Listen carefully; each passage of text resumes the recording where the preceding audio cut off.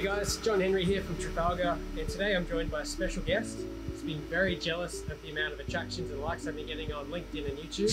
He's our Managing Director, General Manager, aka the Back Controller, Mr. John Rackett. Thanks John, it's about time you invited me to a video. Today we're going to be talking about Sidrise CWFS cavity barrier system. So this is a system that we brought in from the UK, from Sidrise, which we've tested locally to AS standards, and we're going to be showing you today how bloody easy it is to install this on a building site.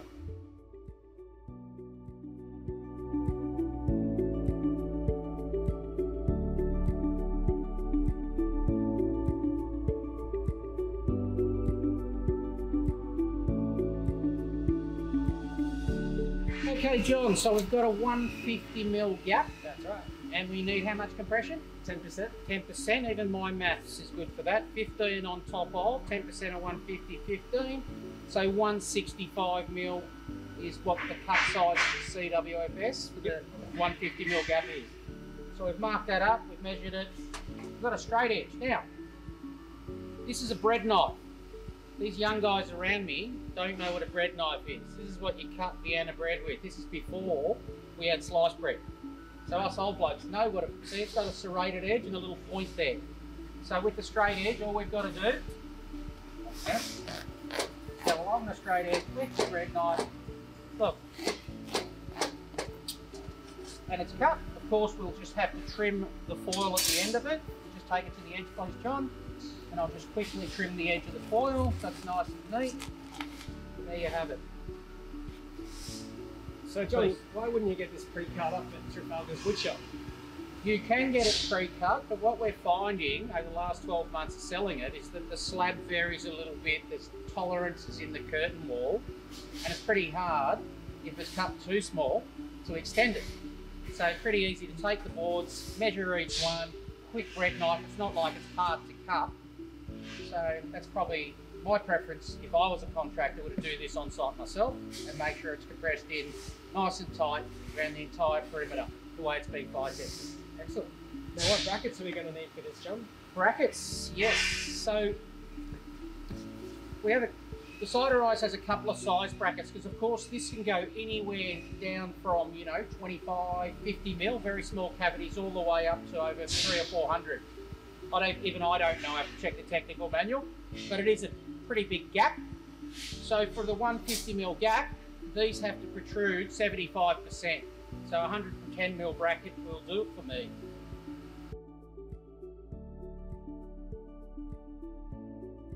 Now how are we going to put these brackets in? Do we put them on the slab first? No, the smartest way, and you'll see, if I just come in a bit closer to the camera, there's notches in these little brackets. So this notch is 110mm wide. So I can fold that quite easily on the notch and fold it up again if I choose to go on the slab edge.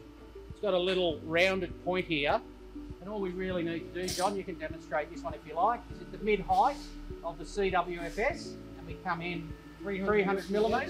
Let's just do that, 300mm. There, in the middle of the rock wall, poke her in. Pushes in nice and easy, and you can see now, if I turn it sideways, that will get dynabolted to the slab.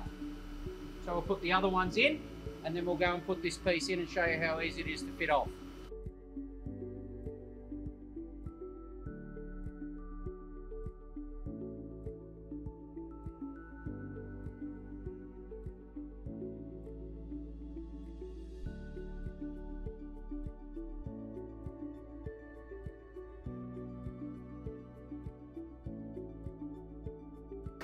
Here we are now, ladies and gents, about to put our 165 piece of CWFS with a 10% compression into this 150mm gap. And as you can see here, I need to compress this to go in, but I've noticed there's a mullion here.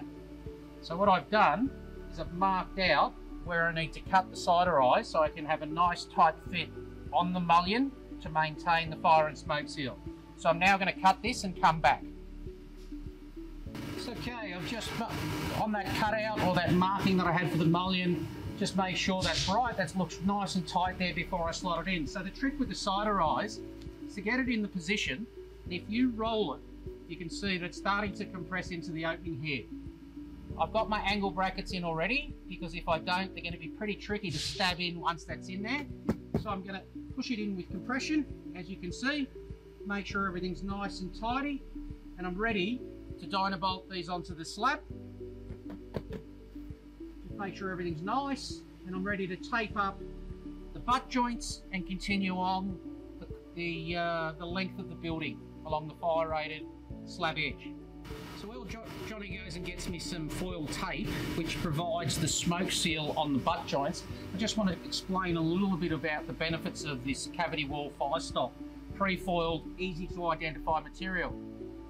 If you look down this edge, these are lamella, or strips of Siderise stone wool that have been pre-compressed together in the perfect orientation. So as this facade, with the wind and building movement, rocks in and out, the Siderise material will stay there. It won't fall out, which is very important because, of course, in a fire, we want the material to be there.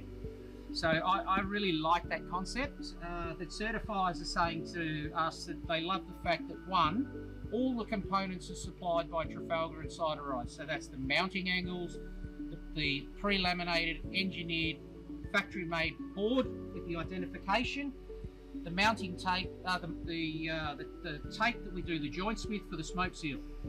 And best of all, there's an app. So if you download the free app and you take photos as you go, you get a warranty and certification from Siderise globally, free of charge. I think it's fantastic. Okay, so we're back just for one of the last steps, is to make sure wherever there's a butt joint, so that we don't need to use sealant because it's messy and dirty, we can just do a dry fire and smoke seal here by just taping up the butt joints like so. So you imagine this comes in 1.2 metre long lengths. So every 1.2 metres, we're going to have a butt joint, nice tight butt joint. We're going to tape up just the top. And this is actually in here under compression. It's quite strong, as you can see. Water can pull on this. Stone wool is impervious to water absorption. As long as the building dries out, the Siderise will be dried out, and it's good for life. Alrighty, John's gone up to the servo to get a pie, so I thought I'd quickly jump in and recap on what we've done. It is really nice to get someone else to do one of these videos for a change. John's walked you through how to cut the Siderise, how to use the brackets. We haven't installed or fixed them, but you're going to need some masonry anchors to fix it into the concrete. And at the end of the day, it's a really simple system to use. No continuous metal angle flashings. The Sidrise CWFS will be fire and smoke seal all in one, not to mention your thermal and acoustics. It's really just a really well-rounded product. It's simple to support technically, and something you should really be considering for your next project. Thanks guys, see you next week.